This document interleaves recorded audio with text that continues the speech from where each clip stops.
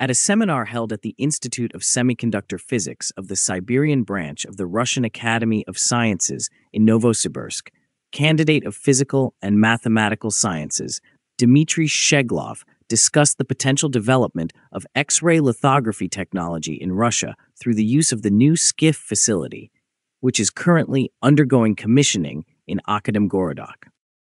According to him, SKIF could play a crucial role in creating a fundamentally new platform for microlithography based on the X-ray spectrum, thereby helping to overcome existing technological limitations in electronics. The SKIF experiment is only one element within a broader scientific landscape. It represents mega-science-level infrastructure, forming a cutting-edge foundation for research in physics, materials science, biology, and other disciplines. The facility has entered the commissioning phase near Novosibirsk, with initial scientific experiments scheduled to begin in 2025. The Siberian Circular Photon Source, known as SKIF, is an advanced fourth-generation synchrotron radiation facility with an electron energy of 3 giga-electron volts. It is being constructed in the Novosibirsk region as a major national scientific installation, combining accelerator systems with experimental stations that allow researchers to work with highly brilliant, intense, and coherent X-ray radiation. A defining scientific characteristic of SKIF is its ultra-low emittance, a parameter describing the purity and focusability of the electron beam. Low emittance enables extremely high brightness, strong coherence, and a narrow angular spread of radiation. These properties are essential for the most demanding experiments in both fundamental and applied science. The facility is being developed within Russia's national project titled Science and Universities, with the participation of the Budker Institute of Nuclear Physics of the Siberian branch of the Russian Academy of Sciences and other research organizations. The complex will include multiple experimental beamlines, engineering systems, laboratories, and support infrastructure dedicated to solving problems ranging from materials science and chemistry to biology and pharmacology. Synchrotron radiation is electromagnetic emission produced when charged particles, primarily electrons, are accelerated within magnetic fields. This radiation possesses unique qualities, including extremely high brightness, a broad spectral range extending from infrared to hard X-rays, strong directionality and coherence, and precise spectral tunability. These characteristics make synchrotron radiation an indispensable tool for atomic-scale structural analysis. It enables research spanning from biomolecular crystallography to the study of ultra-fast phenomena in advanced materials. Today, more than 50 synchrotron radiation facilities operate worldwide as major national and international research centers. These include ERF in France, MAX4 in Sweden, Diamond Light Source in the United Kingdom, and NSLS-2 in the United States. Together, they provide millions of research hours to scientists working in materials science, energy, chemistry, biology, and medicine. Lithography is the foundational technology used to fabricate circuit patterns on semiconductor substrates. It defines the geometry and dimensions of microelectronic components, directly influencing performance, energy efficiency, and functional capability of modern electronic devices. The prevailing global standard in semiconductor manufacturing relies on extreme ultraviolet lithography, which operates at a wavelength of approximately 13.5 nanometers. This technology supports the production of advanced chips at companies such as TSMC, Samsung, and Intel. Further miniaturization, however, requires even shorter wavelengths, making X-ray lithography a potential next step. So far, large-scale industrial adoption of X-ray lithography has been limited by substantial technical challenges. These include the need for ultra-precise radiation sources, advanced optical systems, highly accurate photomasks, X-ray sensitive resists, specialized instrumentation, and extremely stable vacuum environments. If these barriers are overcome, X-ray lithography could enable dramatic feature scaling and entirely new semiconductor architectures.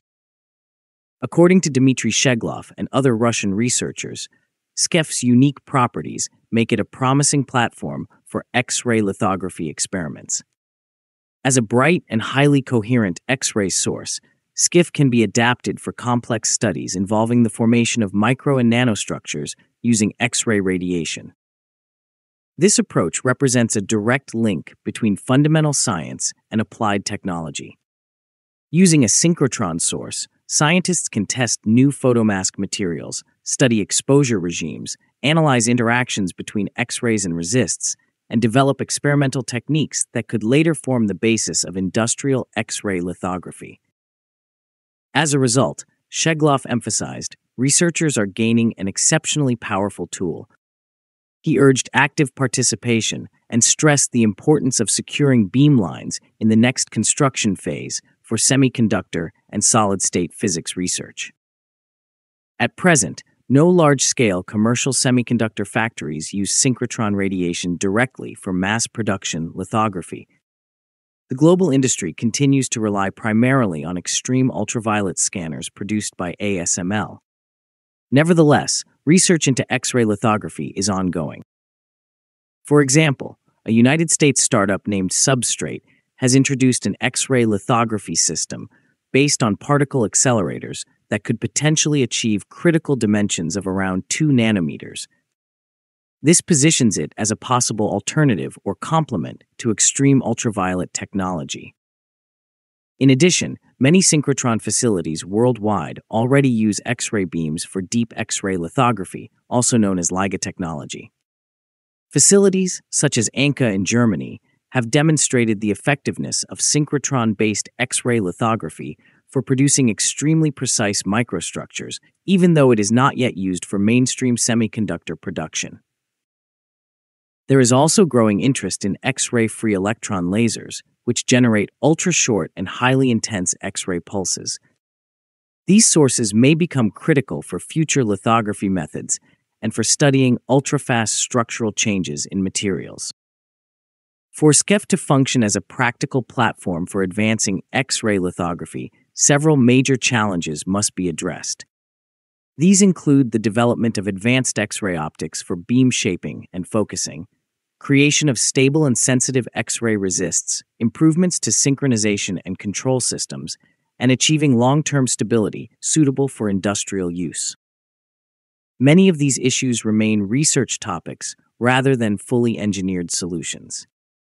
However, the existence of a powerful domestic synchrotron facility provides the conditions necessary for systematic experimentation and for attracting collaborative research efforts.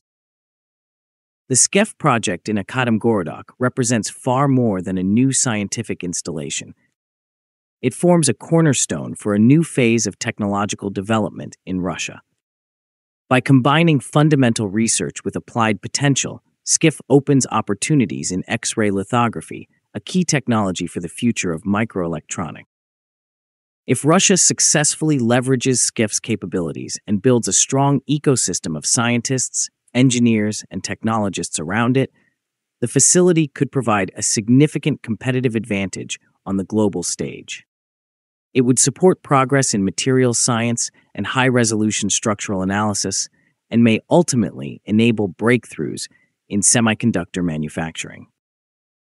At a time when microelectronics development is increasingly constrained by the physical limits of existing lithographic methods, infrastructure projects like SKIF may serve as catalysts for redefining how future microchips are designed and produced, from foundational experiments to transformative industrial innovations. If you liked the video, please subscribe, share, and like. Also, please take the memberships to encourage us.